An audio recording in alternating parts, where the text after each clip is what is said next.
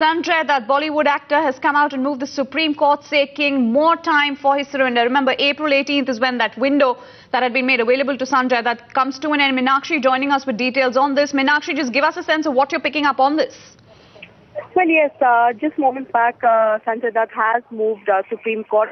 He has sought the top court's intervention because he's seeking for an extension on the 4 weeks earlier deadline which was imposed by the top court when it had ordered Sanjay Dutt to surrender in 4 weeks' time. Now, the ground that Sanjay Dutt has taken in this particular plea is that his various pardon pleas, you'll recall retired Justice Martin Declarju had written to the President seeking Dutt's pardon. So he wants the outcome of that pardon plea to be known, and on that ground he has invoked that ground, citing that his pardon plea is still pending, and therefore he should be allowed more time to surrender.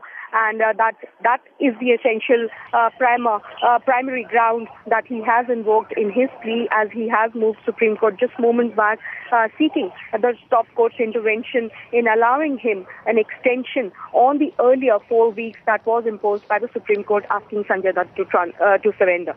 Back to you.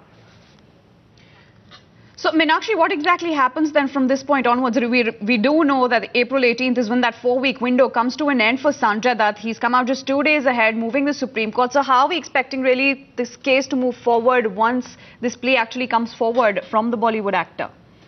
Well, yes, you rightly pointed out the deadline is fast approaching. Today is the 15th.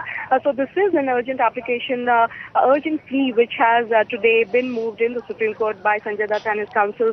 So in a short while from now, perhaps over the next couple of days, we will see it play out, whether or not the Supreme Court finds enough merits to consider the plea, or whether the court really dismisses it. I mean, that will be worthwhile to watch. But for now, what we are bringing to you is the fact that Sanjay Dutt indeed has sought Supreme Court's intervention, invoking the ground that his pardon plea is still pending with the President. Until that plea is disposed of, he should be granted more time, and therefore he wants the Supreme Court to really allow him more time to surrender than the earlier 4 weeks that the Supreme Court had imposed.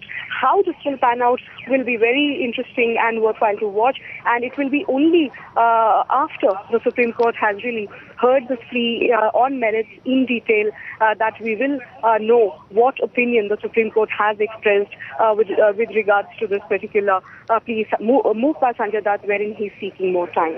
Back to you.